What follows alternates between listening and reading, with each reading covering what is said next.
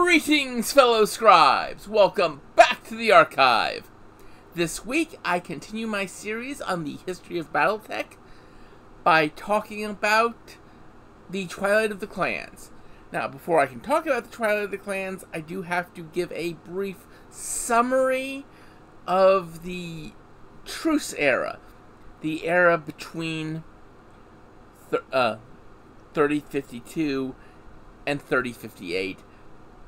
It shouldn't be that big a section, so hopefully this video will not be like last week's. So sit back, relax, and enjoy as I talk about the Twilight of the Clans. A lot of things happened before the Twilight of the Clans really began. I'm just going to go over a quick highlights of them.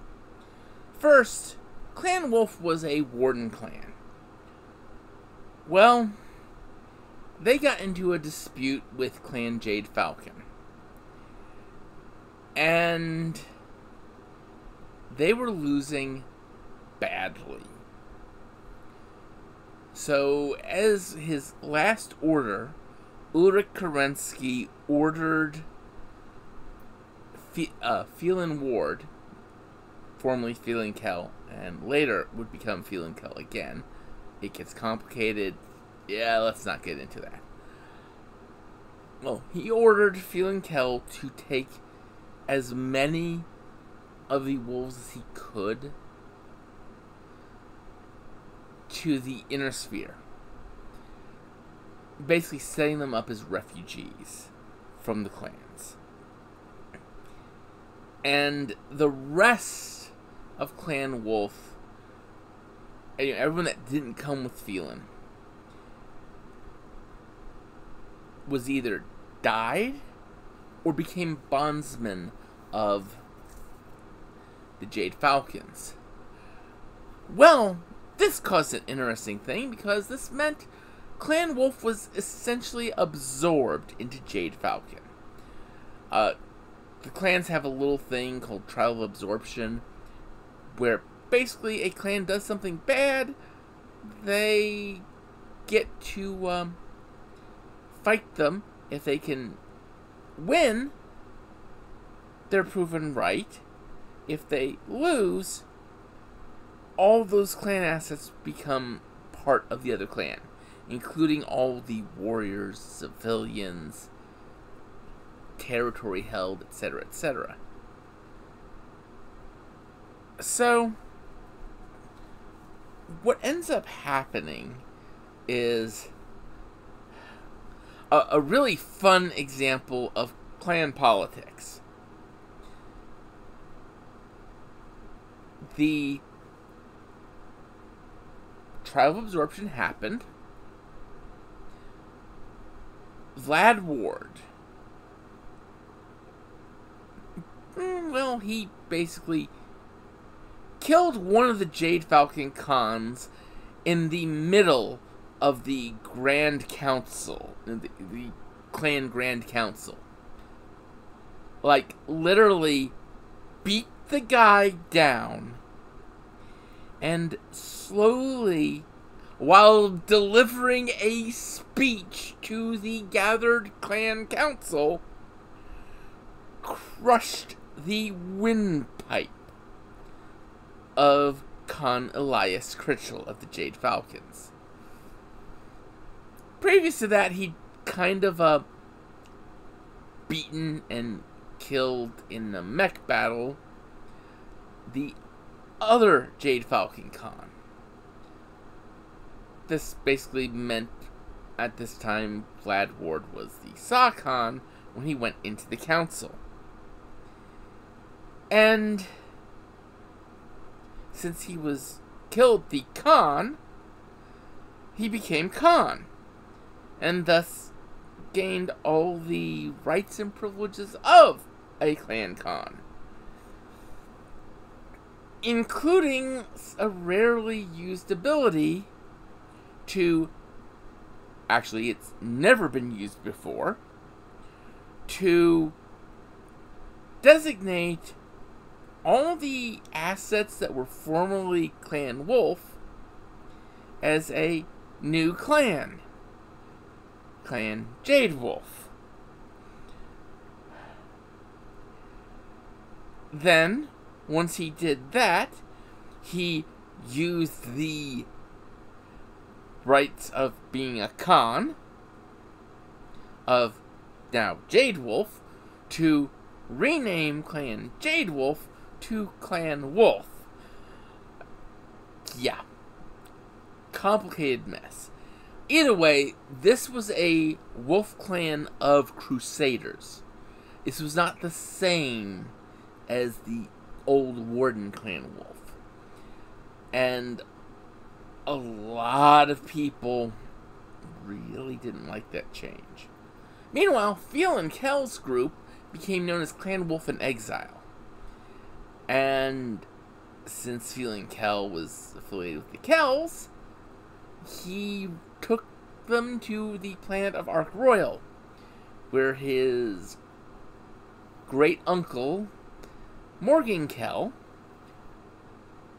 was the Archduke. Thus, yeah, presenting essentially a clan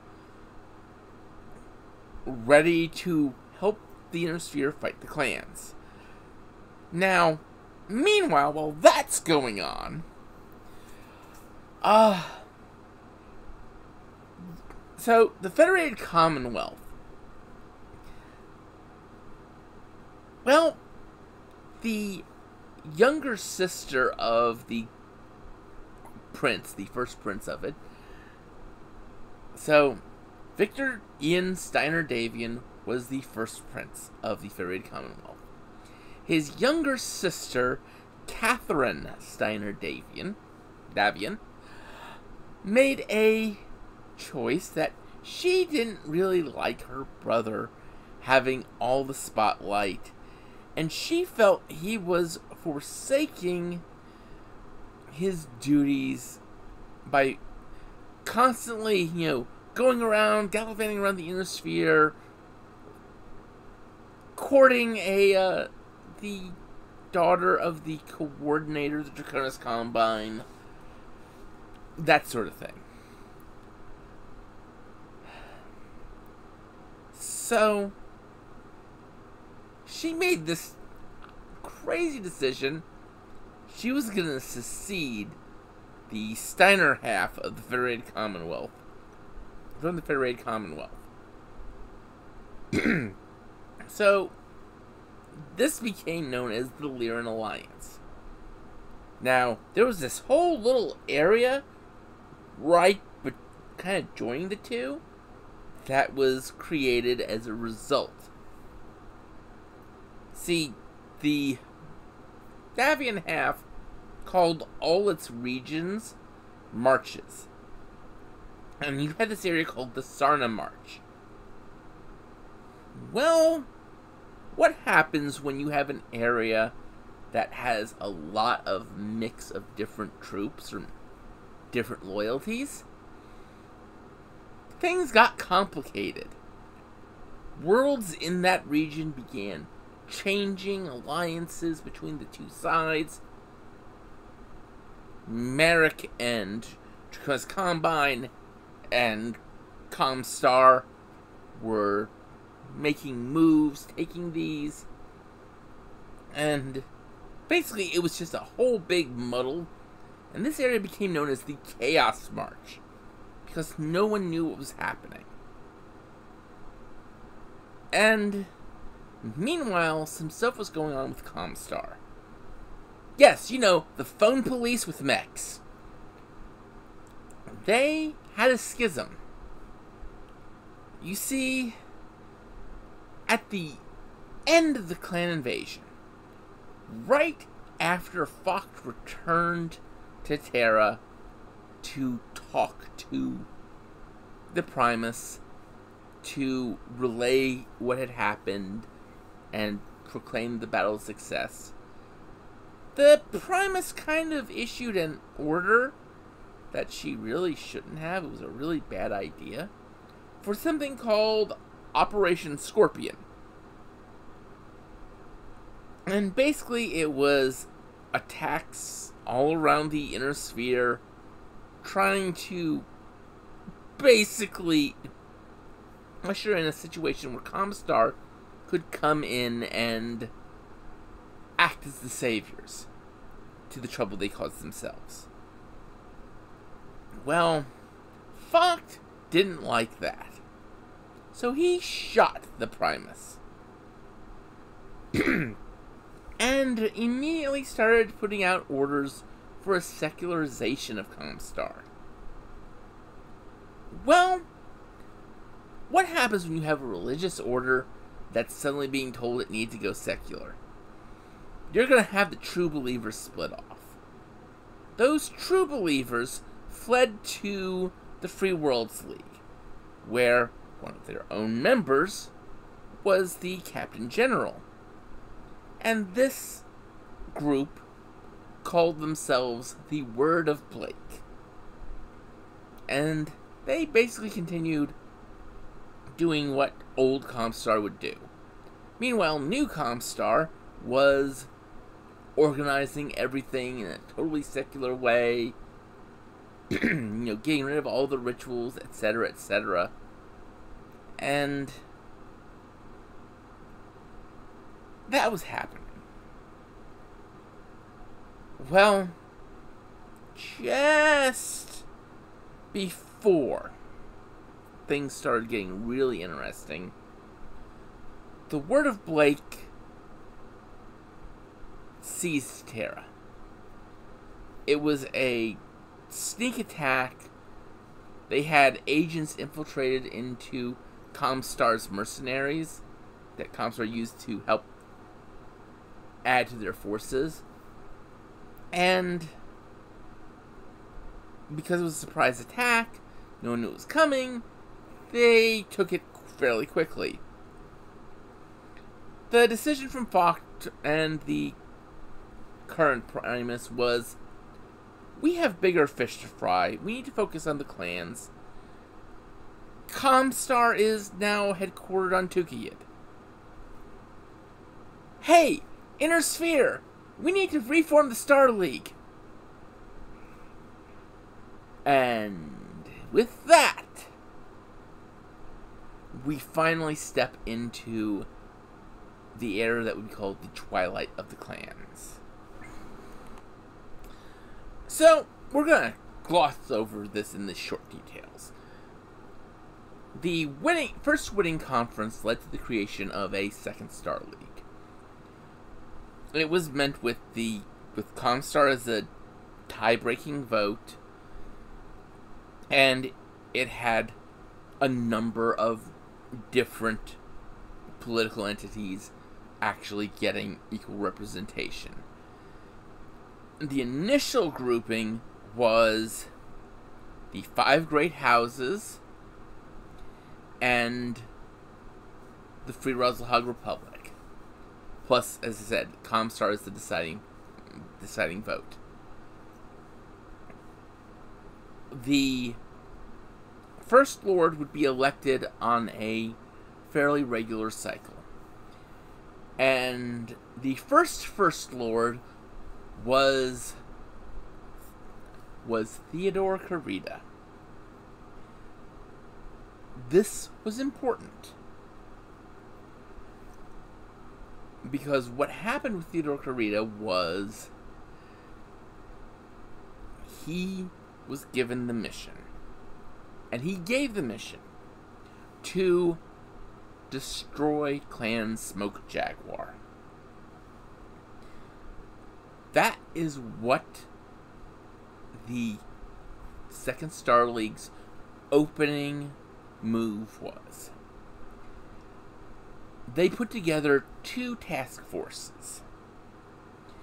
Task Force Serpent was meant to go up the Clan Exodus Road that Comstar had gotten the route for through a traitor in Smoke Jaguars. Meanwhile, Task Force Bulldog was going to attack the forces of the clans in the Inner Sphere, specifically Clan Smoke Jaguar. And these all started around 3058, 3059. All these events. And it started moving quickly. They spent time getting together the right forces. The best of the best were sent. And forces not just from, the Combine. They got the best from the entire Inner Sphere. The Lyran Royal Guards, the Second Knights of the Inner Sphere from the Free Worlds League, the Sword of Light from Combine, Davian Guards from Federated Suns, etc., etc. And over Task Force Serpent, they put the most brilliant mind ever, or at least the most brilliant raider that they had available. Morgan Hasek Davian, the one who led the behind enemy lines raid to rescue the agent within House Liao during the Fourth Succession War. And from there, they launched. Now, what ended up happening was it took about a year for Task Force Serpent to make it to Huntress, the capital of the Smoke Jaguars. And then it took another year of fighting. Now, the fighting on Huntress was brutal. And it was...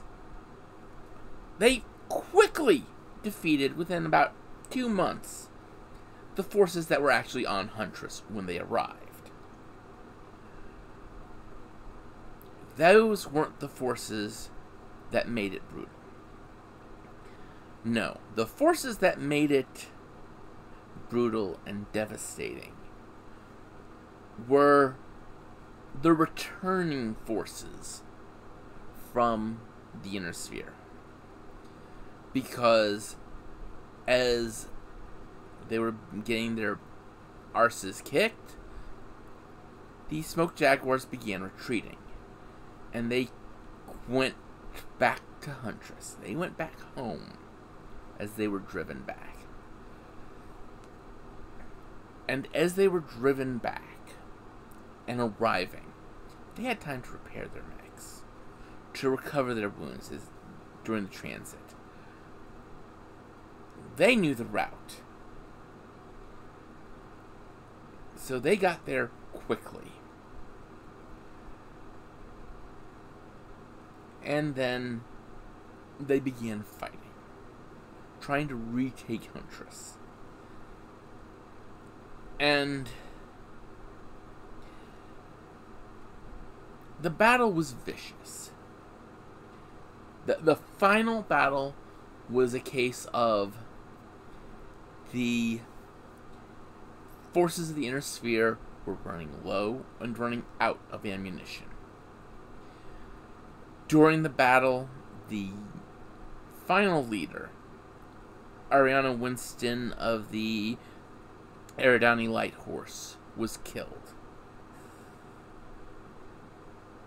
And just as it looked like the Task Force Serpent was going to be wiped out, broadcasts came that they were relieved, and dropships began coming in from Task Force Bulldog. See, Bulldog was able to rush up the Exodus Road because they weren't having to be sneaky anymore. But they still had to take time to supply and get all the supply ships together. Otherwise, they would have been right on the heels of the Jaguars who were coming up. And at that moment, Huntress falls. Now, the Khan of the Smoke Jaguars was unsupported at the time with his honor guard. He was trying to drum up support and reinforcements from the other clans.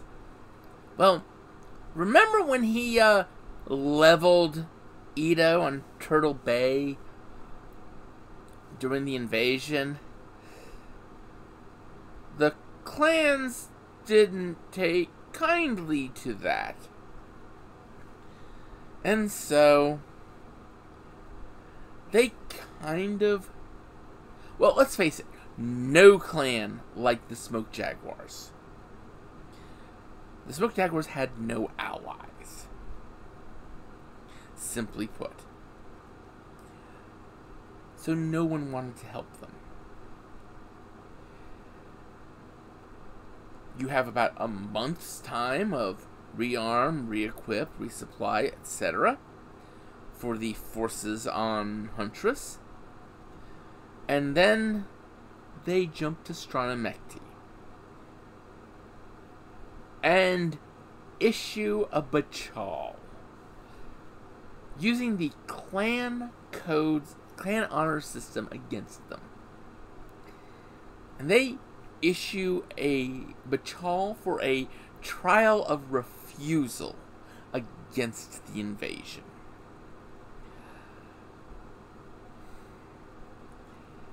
The clans end up splitting. And basically a trial of refusal works like this.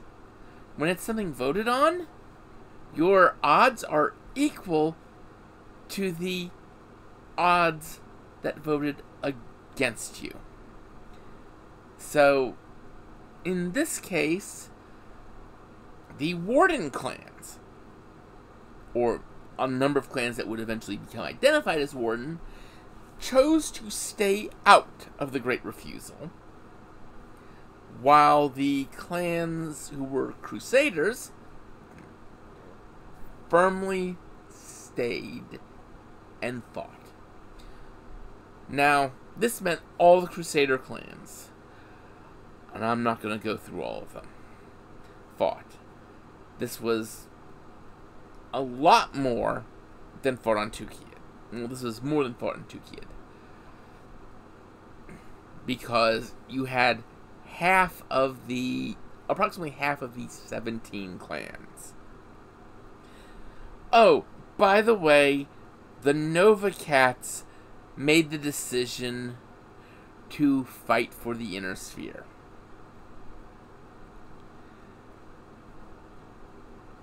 Yeah. Because they had visions that told them so. We'll get into that at a later date. But yes. So you had essentially 8 clans versus the Inner Sphere forces. Now,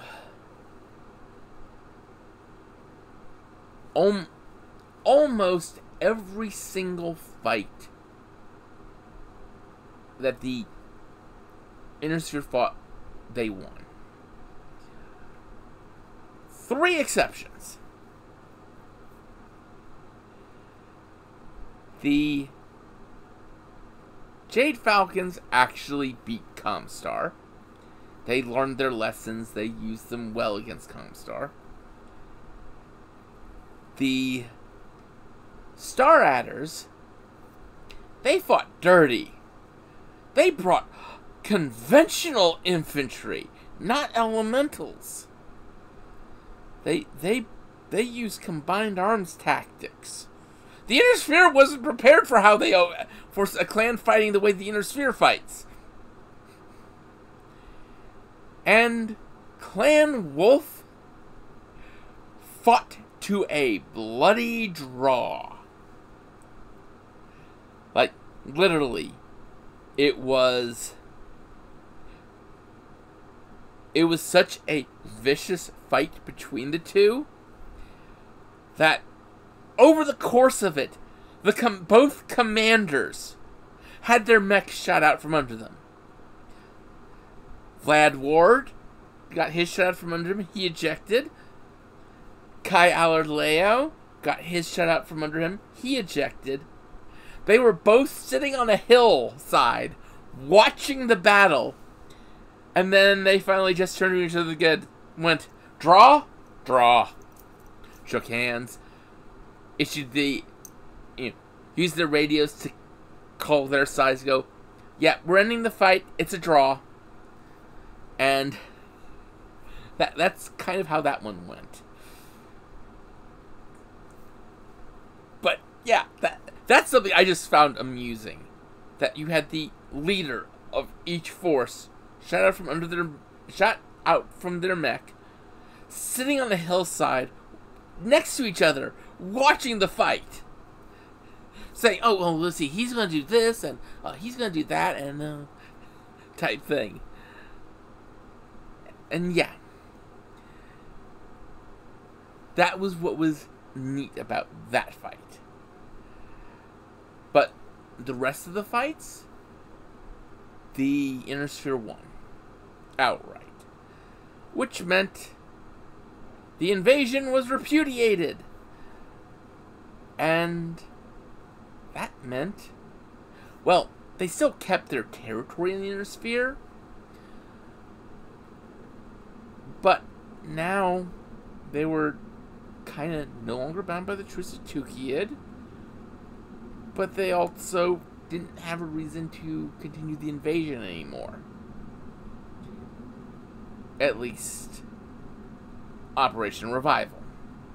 Things get interesting later on in the timeline. But with that is the Twilight of the Clans. Things are going to start getting a little bit interesting back in the Inner Sphere. Next week, I talk about the Federated Commonwealth Civil War. So until then, I'd like you all to remember, have fun, and keep gaming.